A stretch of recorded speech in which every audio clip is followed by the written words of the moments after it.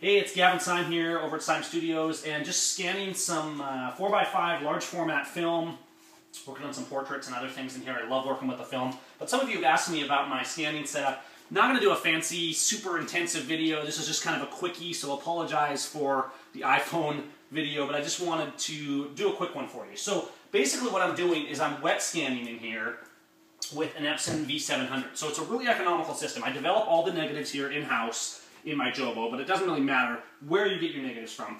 So let's take a look real quick. I have a negative here of Abraham Lincoln. Not the original one, but he looks almost like him.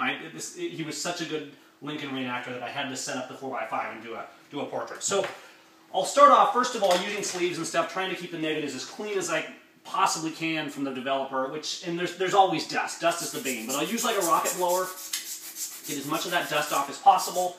What we're going to do is, I've got the Epson right here, I'm showing that, and I have this tray in here. This is an aftermarket called the Better Scanning setup, and it's this glass platen here, and what we're going to do with this is do a wet scan instead of a dry scan.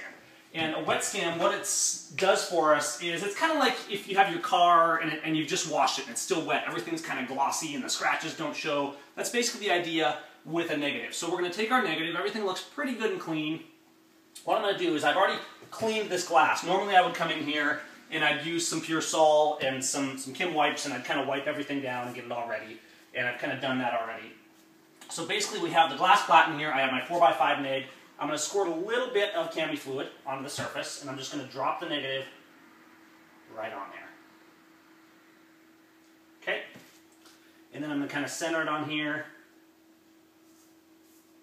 It's going to be a neat portrait. You can check it out over at my Seim Portraits blog. Okay, now I'm going to put a little bit on top. So we're basically surrounding this in fluid. Now I'm going to take a piece of Duralar, and I only use these once or twice so they stay nice and clean, but I just get them in a package like this. I'm going to take a piece of Duralar and just lay it over the top. Now sometimes people use a mask and things like that. What I do is just center my 4x5 neg. Then I take this guy here, my little Speedball brand hard rubber roller.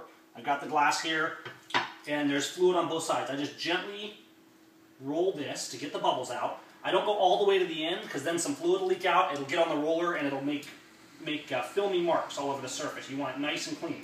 So I'll go like that, I'll roll it, I'll pick it up, it's going to drip a little, I'll make sure everything stays nice and clean. And just kind of hold it at an angle. I don't want any dripping to come down from here. It's okay if it drips off the bottom. I'll do a final little blow, get any extra dust off. Now what's going to happen, I'm going to go over to the scanner, turn it over, and its own suction is going to hold it on there, and I just set it in the tray here, and I scan it in. On a 4x5 negative like this, I'll scan it in as long as I've done a good job and things are sharp, I followed the 6 keys to image quality, all that good stuff. I'll get probably 150, 200 megapixels at least. I mean, there's a phenomenal amount of detail in these.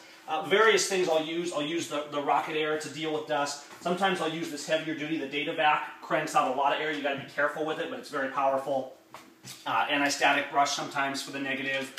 And these little precise tweezers work great too. They're used for crafts, and I can just slip them under there and get the edge of those big negatives so I can work with them. Theoretically, I could scan 2 negatives on there, but generally I just do 1. This is the default dry scanner that came with the Epson, and it's pretty elegant. You just drop them in, and then you can do your preview scan, set it up, and off you go. But I definitely find for that finished image, I might use that for quick proofs, but for the finished image, getting in there with the wet scan really makes a difference. So I just, very, very simple. It's not super complicated. Definitely takes a little longer, but total investment. I mean, this scanner costs, V700 is about $500. I spent 120 or so, 150 probably by the time I got a big bottle of fluid to get set up with the betterscanning.com wet scanning setup. And so, I'm in probably 700 realistically.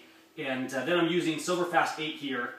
Of course, that's going to cost a little bit more, but the Epson scanning software that comes with the scanner is pretty decent. But sometimes I do find the Silverfast 8 does give me some more features and stuff, so I'll work with that as well. But just kind of a quick overview, and then of course when I'm done, put the negative back in the sleeve.